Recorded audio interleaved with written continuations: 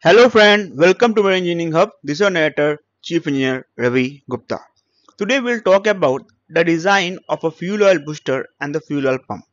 What is the design difference of a fuel oil booster of a ME engine and the fuel oil pump of the MC engine?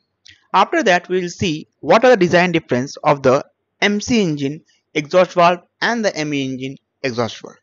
After that we'll see through a series of diagram that what are the difference and how does the HPS hydraulic power supply look like. So friend, today video is going to be interesting. Please watch till end.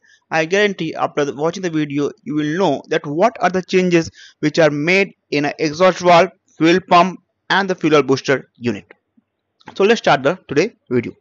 As you know, this is the hydraulic cylinder unit which I have explained in my last part. In the last part I have explained that how this SCU unit is designed and what are the different valve arrangement. If you want to know about that, please see the description box. You will find the link below. Now this SCU basically consists of two parts, fuel oil booster and the exhaust valve actuator, which is being backed or controlled by this FIVA valve, proportionate valve, which will receive its signal from CCU and based on signal it will operate. Now this SCU, basically the fuel oil booster part look like this part basically look like this from the inside. So from the inside it look like this. This is the servo oil actuator part. It means that the oil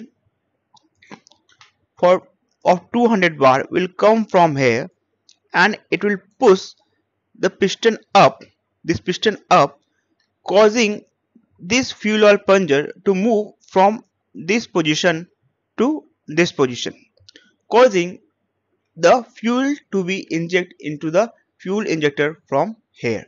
So this is going to fuel injector. So what is happening? The hydraulic oil of 200 bar is coming from the FIVA valve to this position, which is pushing the plunger on the top in this direction and causing the oil to discharge from here to the fuel injector. Now this is the suction valve. What is the purpose of the suction valve? When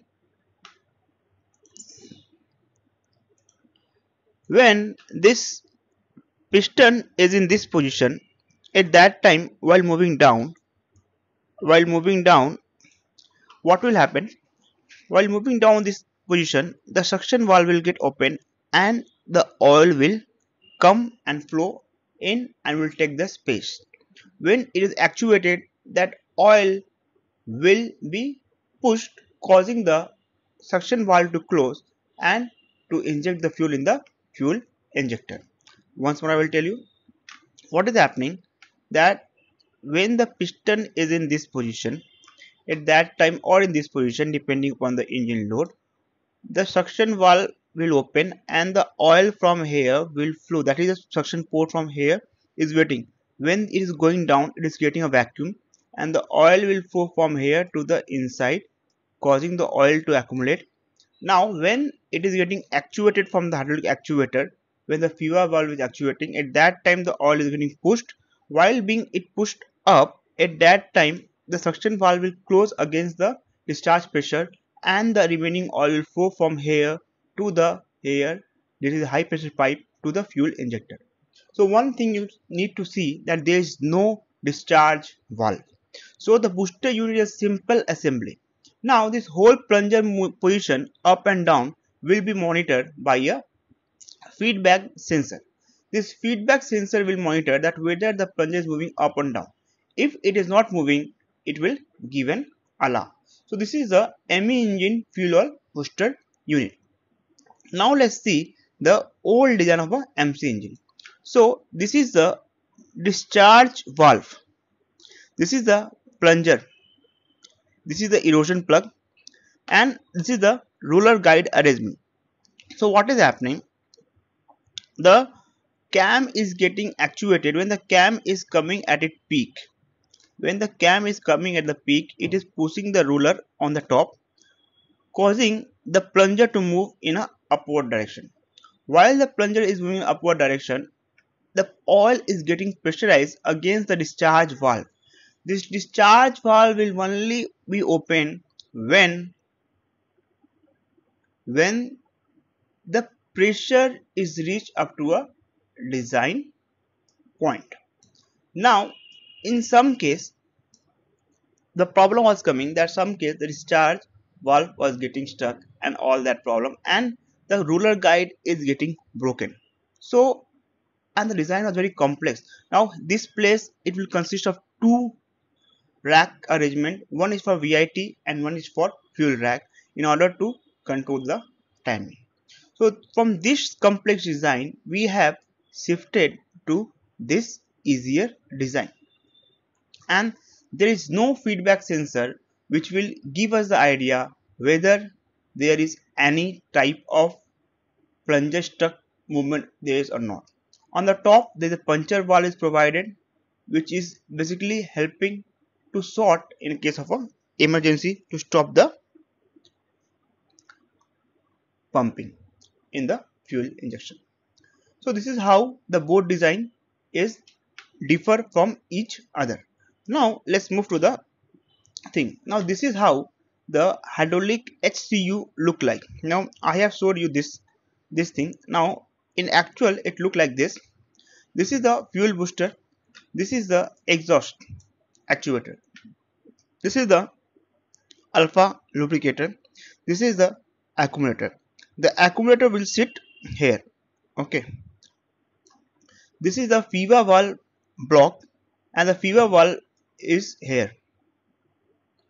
This is the valve block which will sit here, and this is how in a closed loop this is a block which will sit here along with this, and this is the bottom portion of this.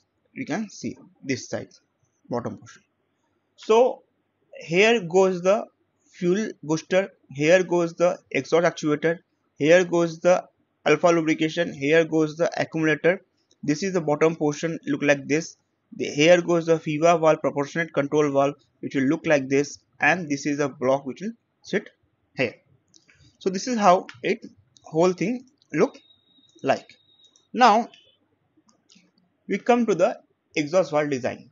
So this is the old design of the MC engine. Before old design, let me talk about the new design. So this is how the new design of the ME engine look like. So as you can see, the exhaust valve is actuated by the exhaust valve actuator. The exhaust valve actuator is a very simple assembly. It is a plunger. When it is moving up, it is developing oil, and that oil will be causing the exhaust valve to open. The oil for actuation is coming from bottom via FIVA valve, which will cause it to actuate. The oil which is on top of the hydraulic push rod is getting accumulated on the top. When the FIVA valve is getting activated, it is pushing the servo oil, which causing the oil which is getting accumulated on the valve actuator to push through push rod and activate the exhaust valve. Now the exhaust valve has also undergone several design changes. We'll talk in the next slide. Now the same thing which is being controlled from the exhaust valve actuator is controlled via roller guide arrangement. So this is, you see, this is a cam, this is the roller, and this is the cam. So the cam, when it come at peak, it will push the roller on top, which will go against the spring pressure, and cause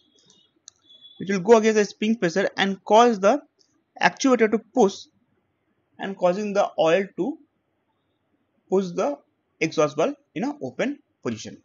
So the roller guide arrangement with a spring is been replaced by a simple FIVA valve servo oil arrangement.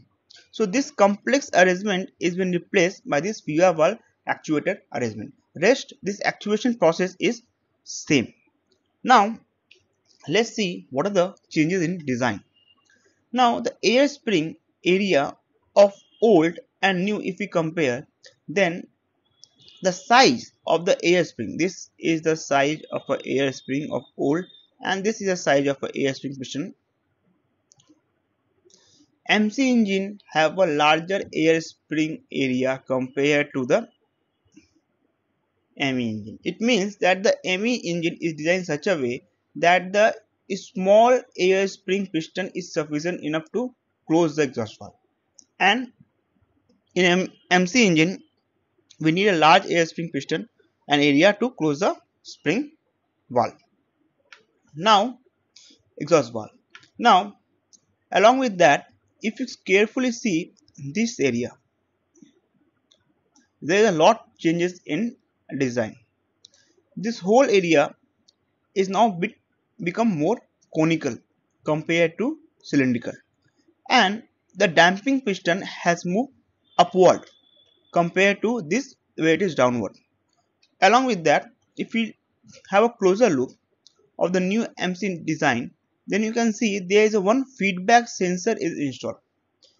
Whenever the exhaust valve is open in this direction, at that time what is happening, the sensor is detecting whether the exhaust valve is opening or not. How?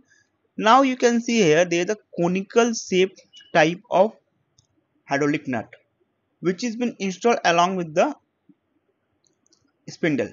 So when the rod is moving down, at that time the interface between the hydraulic nut and the measuring cone, or you can say the measuring cone and the sensor, is getting changed. It means that, what I mean to say, now suppose this is the position of the sensor. Now when this thing come here, this will be the thing. So what is happening, the distance between the cone is slowly getting increased. So what is happening, based on that the signal proximity sensor is sensing whether the exhaust valve is getting open or not, and based on that it is giving signal exhaust valve opening is proper or not. Along with that, I have told you the air spring is smaller, the cone is being provided along with feedback sensor, and this is the sealing oil. Now the hydraulic oil loop, this part, now I will show you. This is the hydraulic power supply unit. This is the electrical driven pump, 2 in number. This is a 3 axial pump which is engine driven with the help of a step up gear arrangement via crankshaft. It means that this axial pump is reaching its desired speed by the help of a gear drive which is stepped up via gear arrangement. So friend, in today's video, if you have learned something, then please don't forget to subscribe and share. Friend, Marine Engineering Hub make this video which is beneficial for your examination, oral and for your ship services. So please do share and don't forget to subscribe. Thank you friend. Have a good day.